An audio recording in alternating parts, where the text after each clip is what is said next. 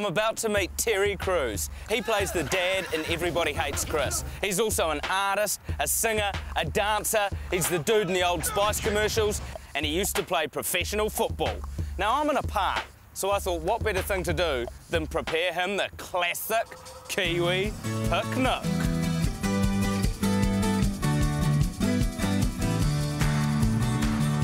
Terry Crews, hey. Pleasure to meet you. Pleasure.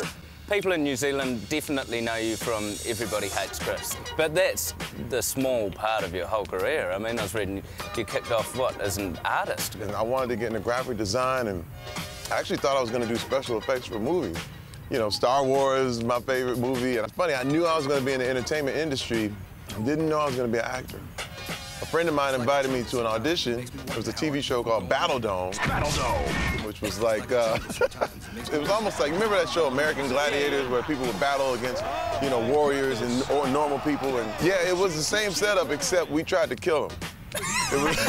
Watch next week's Battle Dome. I played this character named T-Money. Oh, he's getting a wedgie. He's getting a full butt slapping. Oh, so this was real deal show? Oh, the name of the show said Battle Dome, and it said Real Warriors, Real Pain.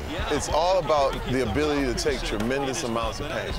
I've always been able to just run into a wall and get back up. I'm like a cartoon. I'm a human cartoon. I put an extension cord in my mouth when I was like 2 years old. Boom, blew it up. I got electrocuted. And ever since then, I always thought I had superpowers. Again, it was just taking pain. And then I got a job on a movie with Schwarzenegger called The Sixth Day. It was my first movie I ever did. Then I had to learn how to act because I hadn't done the real acting. Will you be my mommy?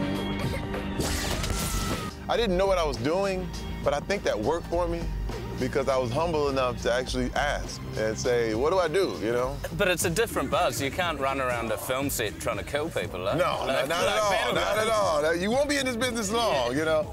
I'll never forget having to face Arnold eye to eye the first time. And then all of a sudden, he looks at me, he says, what are you doing? How are you? What are you doing? And I went, I froze. I couldn't move, I couldn't do anything. And I was like, I went back and went off scared. I said, man, this is the opportunity of a lifetime. What are you doing? You know? And I came back and Arnold did the same thing, like, what are you doing? I said, hey man, what's that? And Arnold was like, yeah, that was great, that was good. And I broke through my fear, and I never had that again. I just had the privilege and honor of working with the best. Every time I turn around, you know, Eddie Murphy called, he wanted me to do Norbit, and, you know, when Chris Rock, we hung out on the set of Longest Yard, and he's like, man, I got something for you, I got something for you. Turns around, I get the script for Everybody Hates Chris, and he wants me to play his father, and it just blew me away. That went for 4 years. It was just a great show, and I've just been honored to be in great projects with good people. Hey, well, you've played some angry roles in your time. You do a good angry face. What? How rare. You know, I come up from Flint, Michigan. It was a very, very tough city. And you had to learn to have a tough face just to survive.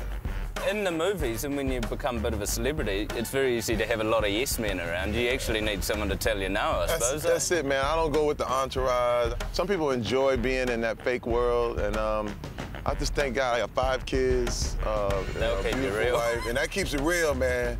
When your little boy's throwing up on you, you can't be cool, you know what I mean? Look, I'm seeing you got some mean dance moves. Oh, yeah. Well, look, hey, I got do you the reckon moves. I need a move in my repertoire? Do you reckon you could show me a move? I can show you some moves right now, man. What do you got? What do you need? Reach up, grab it, pull it down.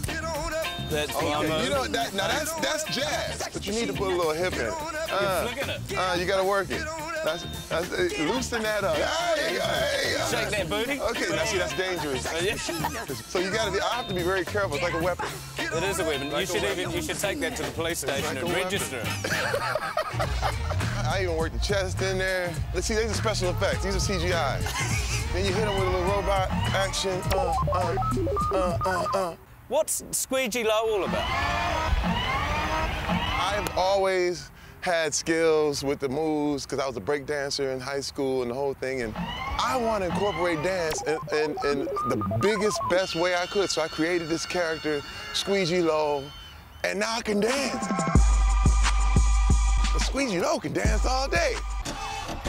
So I wouldn't mind talking a bit about NFL. You're a linebacker, I mean, you're taking a lot of hits. It was my big highlight, I was knocked out on Monday Night Football. I got up and I didn't know where I was. I've never been high or been on drugs, but it was the closest I ever been. It was like, that actually felt good. So it was a lot of fun. Oh, dude, but because the NFL, we find it quite hard to understand because we play rugby with no pads. I look at that sport, man, that takes nothing but guts. I want to go to New Zealand, play rugby with the big boys, and just try it out. Trust me, we've got some big boys. We've got some big island boys. They'll sort you out. I know. I've seen it. I'm travelling the world getting people to write one line from a story, and somehow it's going to make sense at the end. There we go. I don't know. She farted on the table. I'm glad I'm not eating out of that table afterwards. However, you've been in the NFL. I've played a bit of rugby. I wouldn't mind just chucking the ball around for a bit. You can? Yeah, let's do it, man. Let's do it. I haven't done it in a while. Come on. Look at that. That's rugby style. Look, I'm going to New Zealand on you right now. It's your rugby. Throw me one. Go, go, go, go. Hey, see you later, New Zealand.